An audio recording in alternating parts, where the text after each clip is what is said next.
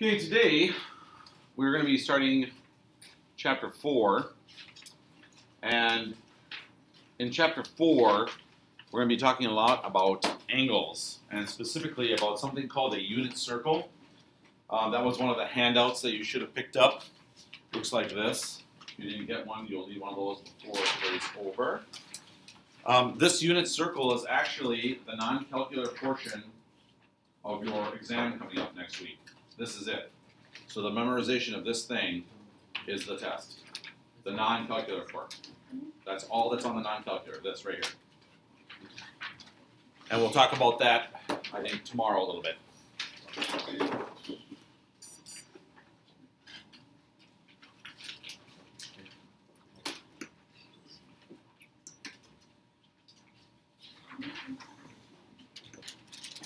Okay. So first, we're going to talk a little bit about some vocabulary. When we talk about angles, you need to know which part of the angle is the initial side and which one is what they call the terminal side. So the initial means the beginning, and the terminal means the ending. So wherever you start your angle, that would be considered the initial. Some major struggles. And the ending part would be the terminal. For example, if I were to draw this angle right here, and you saw the way I drew it, this part of it right here would have been the initial, because that's what I drew first, and where I ended up at the very end, this part right here, that would have been the terminal side of that angle. So the beginning and the end. Standard position means that when you have your vertex at the origin and the initial side is on the x-axis, that's an angle that's in standard position. So oftentimes in math, we talk about simplifying so that everybody can look at the same thing. Well, in angles, we want to try to do the same thing as well. So if I'm looking at a graph and I look at an angle in standard position, it would look something like the following. Here's an angle in standard position. Notice that its vertex is on the origin, and one of the sides goes along the positive x-axis. That's in standard position. Positive angles are angles where you measure them in a counterclockwise rotation, and negative angles are in a clockwise rotation. So to help you understand that, if I'm looking at a picture here for positive and negative angles, a positive angle would be measured this way, but a negative angle would be measured this way. This one might have maybe like negative 60 degrees as an example. This one might have like 130 degrees as an example. So one is a positive value, one's a negative value, and all the positive and the negatives are telling you is which direction did you go, counterclockwise or clockwise. Now kind of the new thing for us is we're going to measure things in what they call radians. So as I look across my room here, what I notice is there's a certain distance between the two walls, left to right, as you look at the two walls. And maybe, for example, I said that those are 30 feet apart. So feet is a measurement of the distance between the two walls. But what I could have said instead was, hey, they are 10 yards apart. And so 10 yards and 30 feet mean the same thing, but they have different labels. In math, we also have two different labels or names for angles. We are accustomed to the one called degrees. Today, we are going to start using a different one called radians. So in a circle, if I said how many degrees in a circle, you'd say 360. But if I talk about radians as the label, you would say 2 pi. So the new idea is that 2 pi means the same thing as 360 degrees. So off of this page here, what I would like you to know is that 2 pi and 360 mean the same thing. When we talk about degrees, you will always have to have the degrees symbol. If we're talking about radians, you don't have to write the word. So if you don't write the degree symbol, you are telling me you are in radians.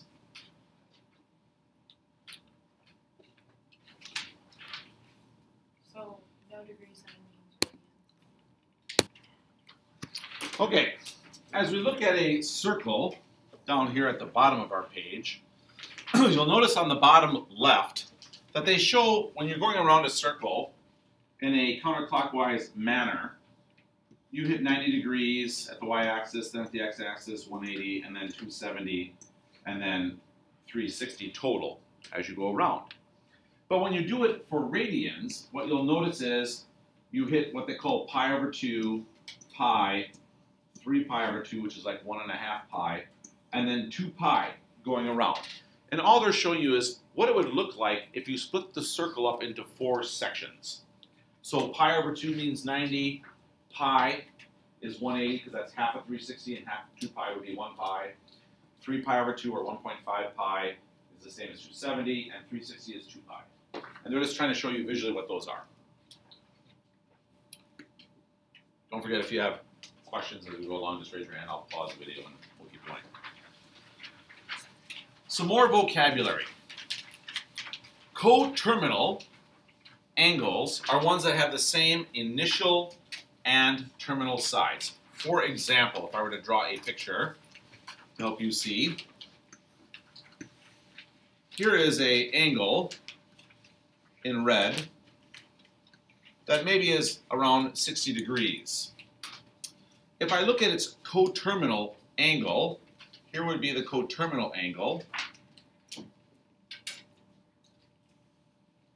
you're like, wait a minute, that's the same stinking angle. Except what they want you to understand is that maybe this one, the red one, was drawn in a counterclockwise manner, which meant it was 60 degrees. But the purple one might have been drawn clockwise, which means it would have been negative 300 degrees. And so coterminal means they share the same initial and terminal sides.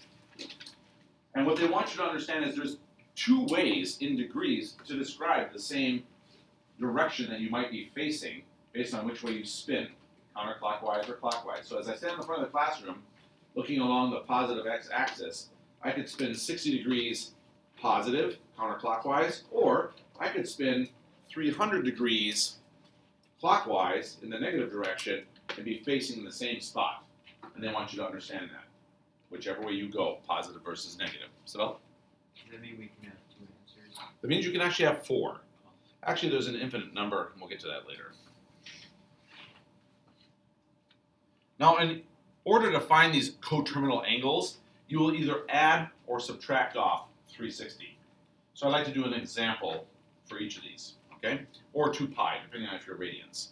So let's say we're looking at, for example, 135 degrees, okay? I look at 135 degrees, that means I went in the positive direction, right? So in order to go find the coterminal the other way, I would subtract off 360. So I take this 135 and I subtract off 360 degrees, and I find its coterminal angle in degrees, and that would be negative 225 degrees. Does that make sense?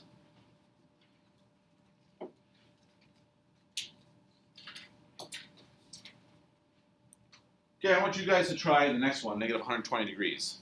You have 15 seconds. You should not be using a calculator. Thomas, that was recorded for posterity's sake. Andrew, tell me what I should do. Add 360. Excellent. Add 360. How did you know it was add and not subtract? It's already negative. It was already negative. So I add 360 degrees and I get positive 240 degrees. Okay? It's that simple. Let's say I'm looking at the negative 2 pi over 3. I already have a negative angle. What should I be adding? 2 pi. Not degrees anymore. I'm not in degrees. I'm in radians. So instead I'm going to add. And I'm going to add 2 pi. Now here's the problem. There's a fraction. And that always tends to freak people out. So with fractions, the most important thing to remember is you need to have common denominators. So as I look at this negative 2 pi over 3, I want to add that to 2 pi, but I need it to be with a denominator of 3. What's its current denominator? 1. 1. So in order to change it by 3, I have to multiply the top and the bottom by 3. That means I'm going to change 2 pi into 6 pi over 3. This 6 pi over 3 is really saying the same thing as 2 pi, but I needed to say it that way so I could combine it. So when I put these two together, I get a total of 4 pi over 3. Why'd you pick 6 pi? Because I had to change the denominator to 3, so I multiplied by 3. Now, this last one over here that I didn't do yet, this 13 pi over 6, is actually interesting because if I subtract off 2 pi, also has to have a common denominator. So as I look at its common denominator, I notice that when I do this, I get 13 pi over 6 minus, and how would I change the 2 pi into times 6? So that'd be 12 pi over 6. 13 pi over 6s minus 12 pi over 6s is 1 pi over 6.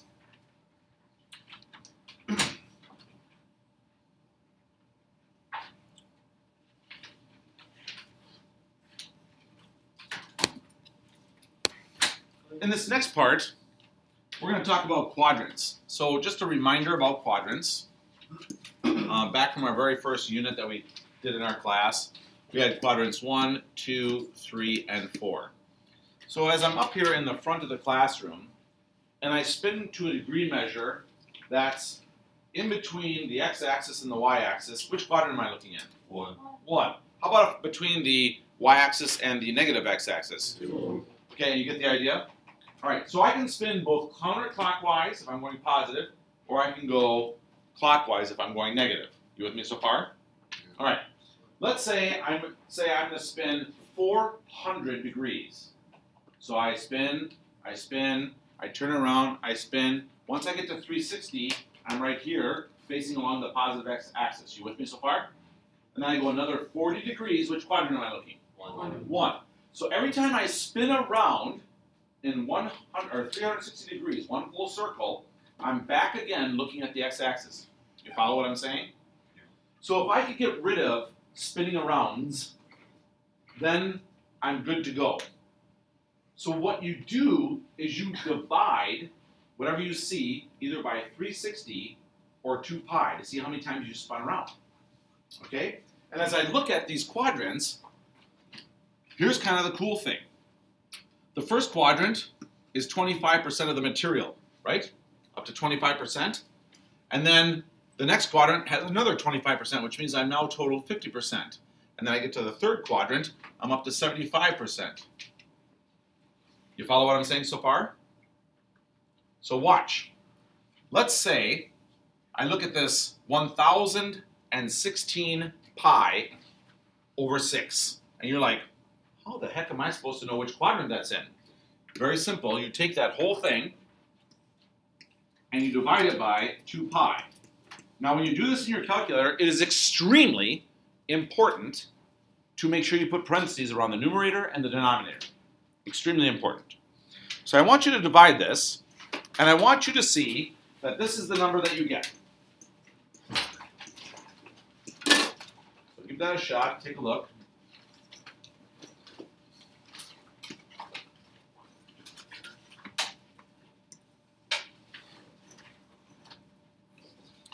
You should get 84.6.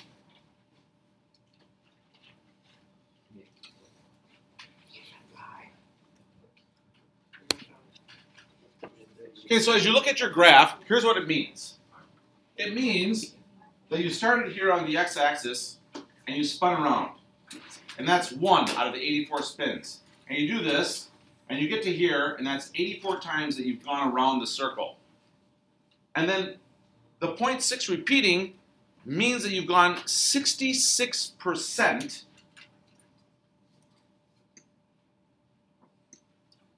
66 and 2/3% more around a circle.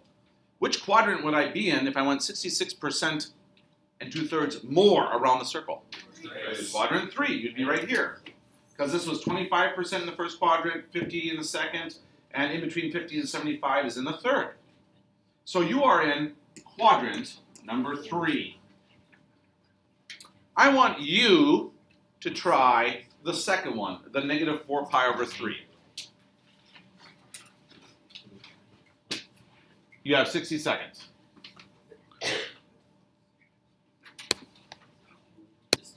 Okay, so after asking for volunteers from our class to see what quadrants they got, we got all 4 of them, which means at least some of you are not correct. It's 3. So let's take a look. It's 3. As I take the negative 4 pi over 3 and I divide it by 2 pi, the number I should have gotten is negative 0.6. Repeating.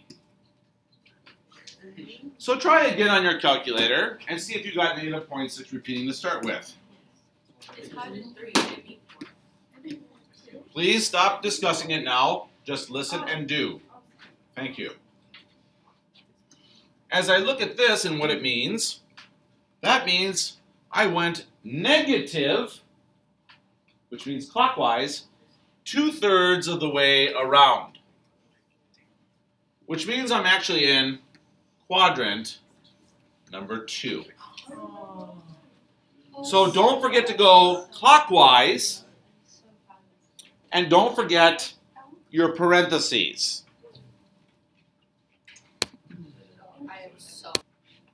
Give you the answers to the next 2. You don't have to do them right now, but I want you to know that if you want to try these later, they're both quadrant 4s for both of these. So maybe later on, when you go check them out, you can just see, hey, do I really got a handle on this? If you would like to leave, feel free. Good luck. All right, complimentary. Henry, you look very nice today. That's complimentary. I love your skirt. Good job. Looks nice. No. Why, thank you. What is Thank you. Thank you. What does complimentary mean in math and angles specifically? Angles look nice. It's No. like 180 degrees. No. They work well. Or you can just read it and it says, oh, it's 90 degrees. See? 90 degrees, complimentary. But in radians, we have a new name for 90 degrees. It's called pi over 2. Okay? And in supplementary, it means things add up to 180. But we have a new name. It's pi. So what you need to know, back from geometry, is that complementary means 2 angles whose sum is 90. And supplementary is 2 angles whose sum is 180. So for example, if I were drawing a picture, I could have one that's 30 and one that's 60. Don't forget the degrees symbol. Or I could have, in the supplementary, one that's pi over 6 and one that's 5 pi over 6. Because together they make 6 pi over 6, which means 1 pi. So as you're doing these, what they really want you to understand is that these angles add up to 90 and 180, or pi over 2 and pi. And what we're going to do now is we're going to find the complements and the supplements of the following angles. And they figured that you already know how to do degrees. So we're going to look at radians. Let's look at the one on the right. And we'll just deal with that first. As we look at the one on the right, and I'm going to use the same colors to work with these, let's say that I'm going to find the complement first.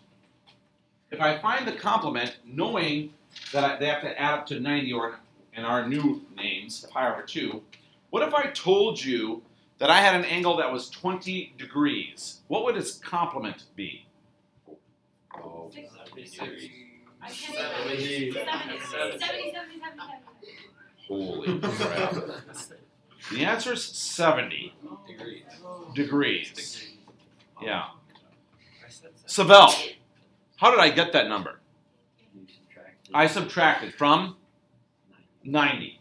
So the key here is you subtract from 90 in degrees, but since we're in radians, we're not going to subtract from degrees, we're going to subtract from pi over 2.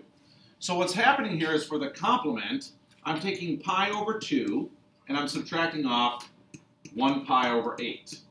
Can I do this? No, because they don't have common denominator. So I'm going to get a common denominator. The common denominator is 8. So that's 4 over 8, which is the same as a half, minus 1 over 8, which gives me 3 pi over 8.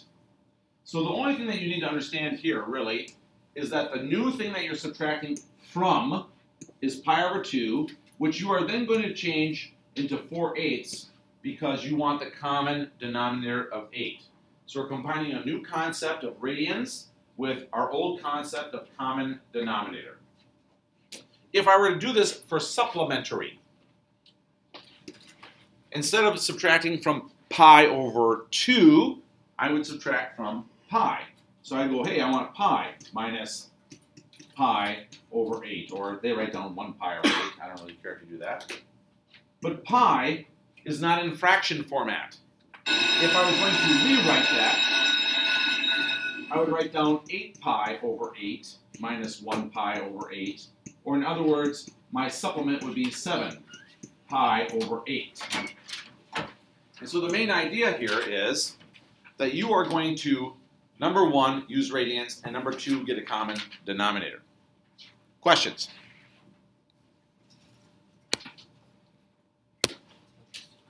Now, as I look at the supplement for this next one, again, I'm going to go pi minus, and whatever they give me, 4 pi over 5. That's like saying 5 pi over 5 minus 4 pi over 5, which just gives me pi over 5 or 1 pi over 5, whichever way I want to do it. Yeah, Sally. So why is it 5 pi over? Common denominator. Okay. 5 divided by 5 is 1. So I have to have a common denominator, otherwise I can't subtract. All right. If you like to imagine, you can think of a pizza cut up into 5 pieces. You took one of them away. How many are left? You took 4 of them away. How many are left? That kind of thing. Yeah, pizza. Yay, pizza. In the complement, on the other hand, remember these were the supplements down below here. Supplement. These were the supplements. In the complement for this one, when you try to do the same kind of idea that we did in the one on the far right, and you go pi over 2 minus 4 pi over 5, here the common denominator is 10. So to make it 10, I multiply the first fraction stuff by 5s, the second one by 2s, and I get this. I get 5 pi over 10 minus 8 pi over 10, and that gives me negative 3 pi over 10. Now this is a problem because when you're putting two angles together, you're not going to have a negative angle and a positive angle be complements or supplements. So this means there is no complement to that angle. The reason that there's no complement to that angle is because 4 pi over 5 is already more than 90 degrees. So if you have to have two angles that add up to 90, and your angle is already more than that, you can't have a complement. So if I say, hey, what's the complement of 93 degrees? You don't tell me it's negative 3 degrees. You say you don't have one.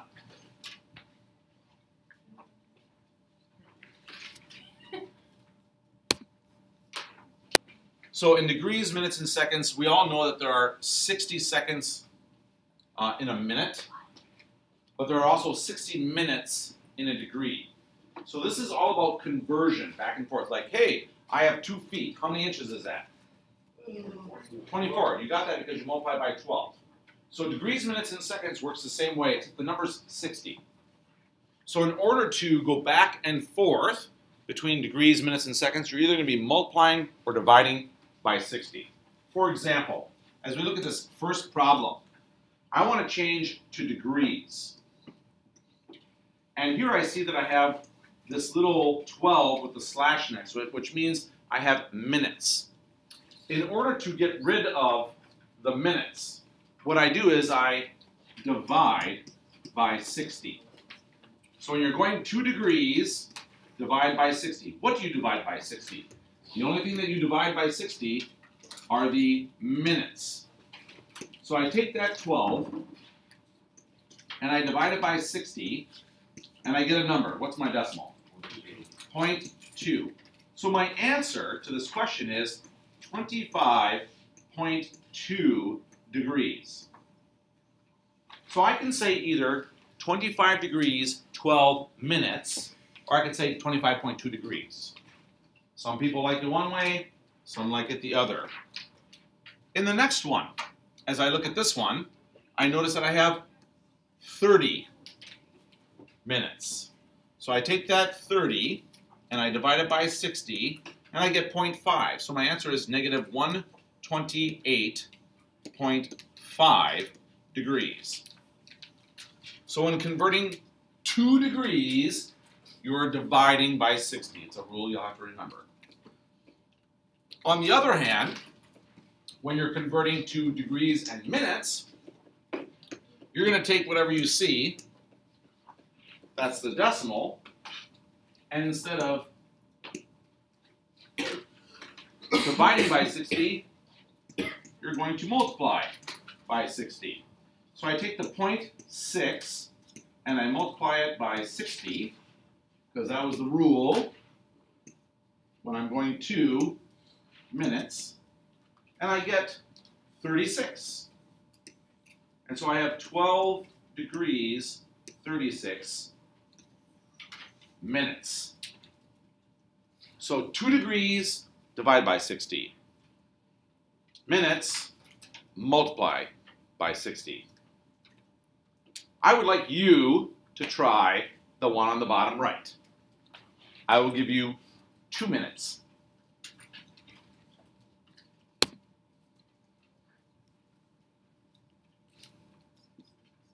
All right, looks like most people are done. So as I look at this 0.18 degrees, whoopsie,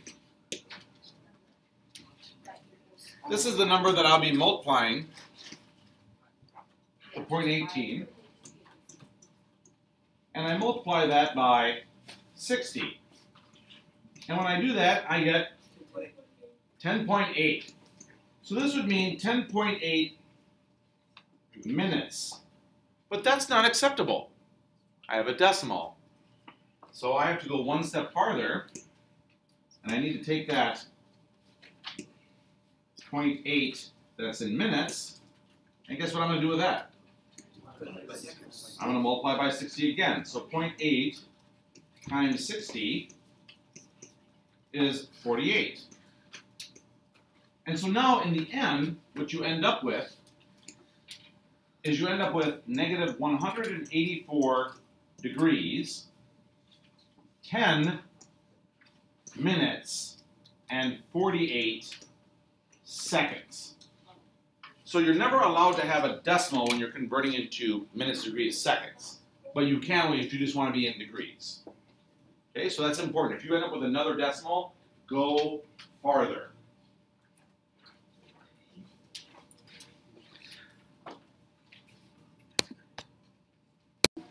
The rest of our material goes a little bit faster. On this next page, I told you at the very beginning of our lesson that 2 pi is just another name for 360 degrees, but it's in radians. So there's a way to convert back and forth. They like to use pi and 180, but since I told you that 360 degrees is the same as 2 pi, I do things a little bit differently. So for me, when I'm going 2 radians, I use 2 pi over 360. And when I'm going 2 degrees, I use 360 over 2 pi. Don't forget your parentheses around the 2 pi. Now here's the thing, it doesn't matter which one you use. They mean exactly the same thing. 50 cents, 2 quarters, 5 dimes, they're all the same stuff. Okay, so you can use whichever. The thing I like to remember that helps me remember which one to do, whatever you're going to is on the top. So if I want to go to radians, the radians is on the top. If I want to go to degrees, degrees is on the top. So whatever you're going to go to, put that one on the top. Down below here, what does this mean? This means if I look at 135 and I want to go 2 radians, I'm going to take this 135 and I'm going to multiply by 2 pi over 360. Now when you're going 2 radians, my recommendation to you is to ignore the pi for right now, put it off to the side, and just work with the numbers. So take 135 times 2 divided by 360, and you'll find out that you end up with 3/4. And you're not going to want to use decimals, because when you do this unit circle stuff, it's all in fractions.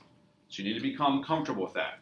135 times 2 is 270. 270 divided by 360, the zeros cancel out. You got 27 over 36. 9 goes into both of them, 3 and 4. That's how I got 3/4 pi. Exactly. Would you like to see what I'm talking about? Yes. Okay. All right, next, I want you to try the negative 100 degrees. Ready, set, go. You want negative 100?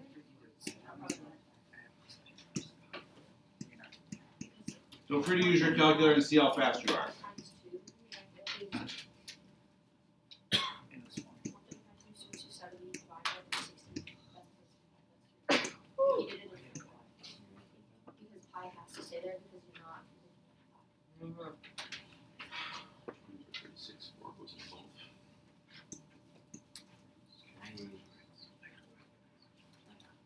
I got negative 5/9 pi. Me too.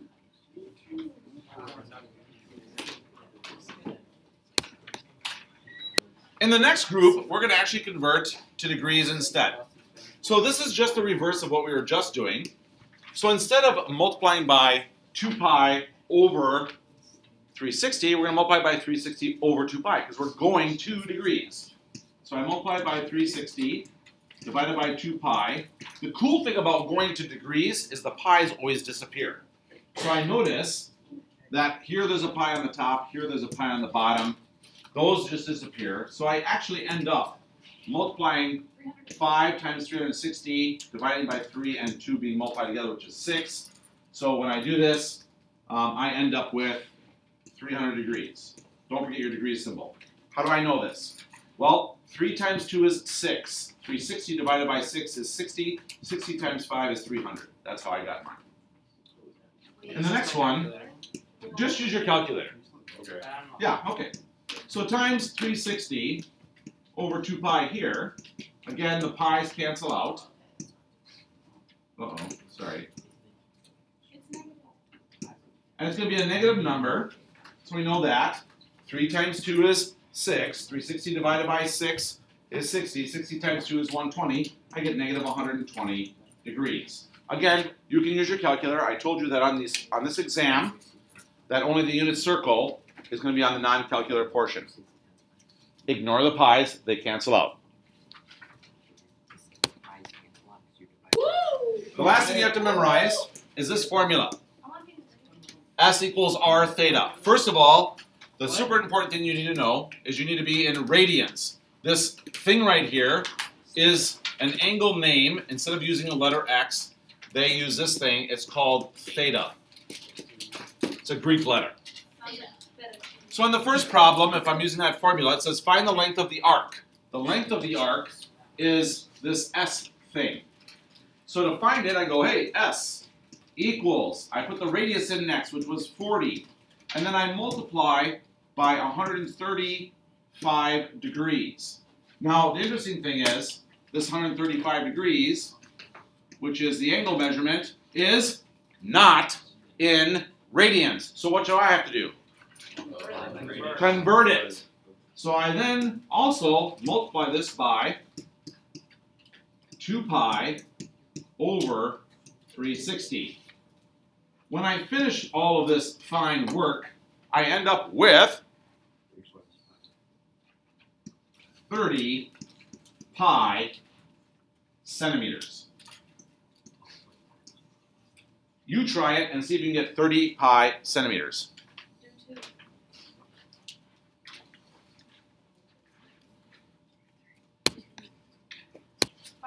In number 2, we're not finding the length anymore. But I find it helpful to write down the formula, which was S equals R theta, and then plug in things. So they want us to find the radian measure. That's this thing right here. Nope, sorry, my bad.